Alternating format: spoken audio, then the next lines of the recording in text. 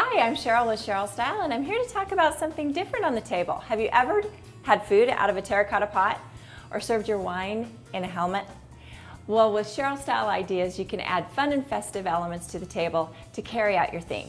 So for our construction theme or our industrial cleaning theme, we use a hard hat. Or you could use a helmet if you have a sports theme. And then we did a can drive, and so we had our cobbler served in tuna cans, and we wrapped the soup cans around the glasses. And then, of course, for our potted party, we served the food in terracotta pots. We did so by using clean plant liners inside, and then served the food in the liners. So if you want to have a party that guests will talk about, trust me, they won't be able to contain themselves using containers like this.